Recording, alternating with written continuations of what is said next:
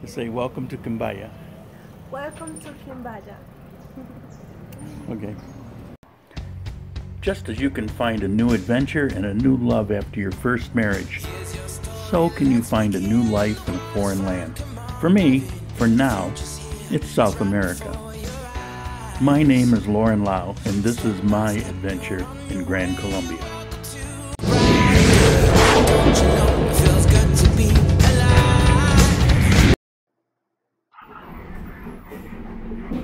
Found it my spine and caused me to lay on the floor of three. This is a coffee I grabbed at the terminal, and it was coffee and milk.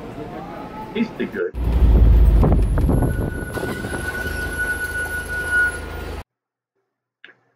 And so here we go. We're leaving Armenia, and we're going to go up through Montenegro, which is where the coffee park is, the amusement park, and then continue on to Quimbaya. And notice up here is El Jardín, where I plan to go soon. Pineda, of course, we know. And we've already been here to Finlandia, did a video, and Salento, and actually done several videos there. But today we're going to talk about this area, which is really only about 5 miles apart. Now, Quimbaya, the name comes from a civilization that went from about the 1st century to the 9th century, and nobody's quite sure what happened to them. They were not killed off by the Spanish. They were gone before the Spanish came along, but they worked in gold, and these are examples of the artwork they did way back. These are headdresses. But this next one you're going to recognize if you've watched any of those ancient alien shows.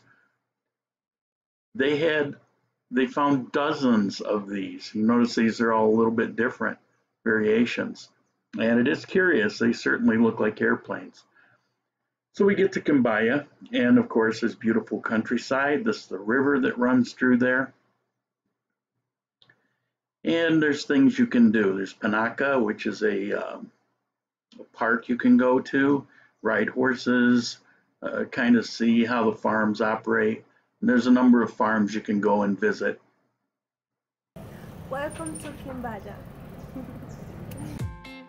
That's Marcella. You may remember her from a video that I did interviewing her with her girlfriend Valentina. She's an English major, and so was Valentina. And she was on vacation, so she contacted me. I hadn't seen her in a while. We used to get together once in a while for lunch. She has a boyfriend, so please, none of those typical comments. And so what are you doing? I said, well, I'm going to Quimbaya. Why don't you come along? And so she did. Here you can see the typical park. It's almost you've seen one, you've seen them all kind of thing. In South America, it's pretty much everywhere. In Cuenca, it's got a number of these. Even the little town of Girón I lived in had a beautiful little park in the center right near the church. Now the video here, the sound would cut in and out, so I pretty much lost the sound, anything that I said along the way, which is unfortunate. And you notice it'll stutter and hiccup and just act up once in a while. I don't know exactly what was going on. There's something to do with my stabilizer, and I'm trying to sort it out. It's relatively new. It's only about 4 or 5 months old, so it's warm. Certainly hope I can salvage it. I just don't know.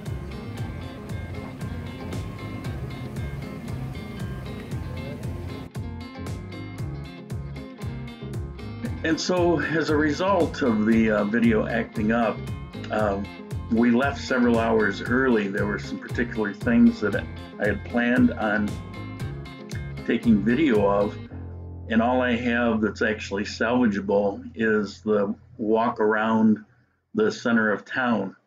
And so I'll show you that. You may find it kind of boring, you may find it interesting, I don't know. It is Quimbaya. I almost said Ibage. It is Quimbaya. So you're getting a look at it. This was on Saturday morning. It was around 10:30 Saturday morning.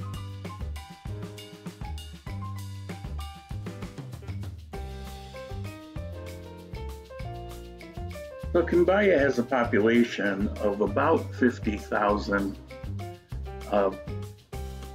It's west of Armenia, and it's about 12 miles or 20 kilometers from Armenia. When you hear distances, like I say, Pareda is 16 miles from Armenia, for example, but it takes 40-45 minutes on the bus. It's because the roads here are very winding. And so if you were to stretch it out, you're probably covering a distance 3 times as far. So it's not as the crow flies, it's as the road goes. So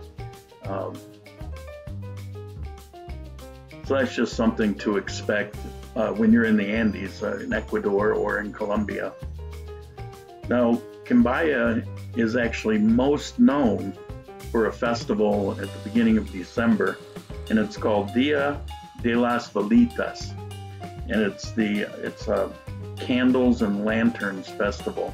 And if you recall, going back prior to Christmas 2 years ago, I did a video in Cuenca with my friends Sandy and Adriana. I'm sure you remember them. And we went downtown, and there were lanterns lit all over the ground. So it's similar to that, and it's well known for it, and people come from far and wide in Colombia to take a look at it.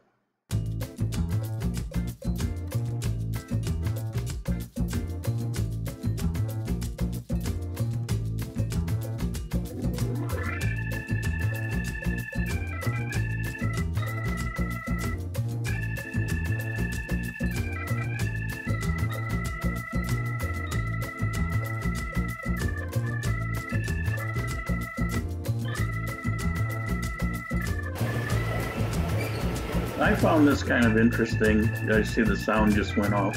I found this interesting. This is a store that sells nothing but eggs, and here's their little egg delivery truck.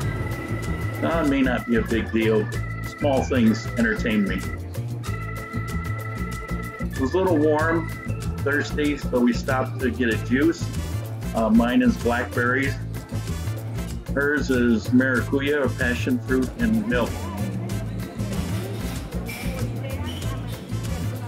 This lady was giving us instructions on some things that I planned a video of. But it was when I noticed that the video was really acting up. And so we did manage to get to the part of a small neighborhood, but nothing like I wanted to show. So we just make the best of it, right?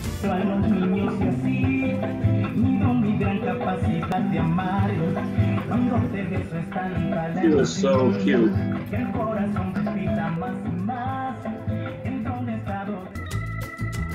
I would have loved to get more video. I couldn't get some of the cuteness that was going on there because people very often are, they don't want to feel like they're monkeys in a zoo, and they're not the biggest fans of having video. So I do the best I can, but I try to be sensitive to the feelings that most people have about that. I mean, you feel like you're on spectacle. You notice here in the streets, they're kind of broken up, some disrepair going on. The city was, I would say, average. You have some of that. For the most part, it was pretty nice. It certainly felt very comfortable, safe. As far as the temperature goes, it was a little warm. I'd say it's a little warmer than Armenia. but not too far out of the realm. This was the first neighborhood, and we're actually on our way to a place. They had a lot of houses and apartments, but the camera was getting to the point where it just wasn't even functioning. It actually froze up a couple times. But this is right on the edge of the center, and it was very nice. Nice people, very friendly. And so I guess this is half a Quimbaya on our way back.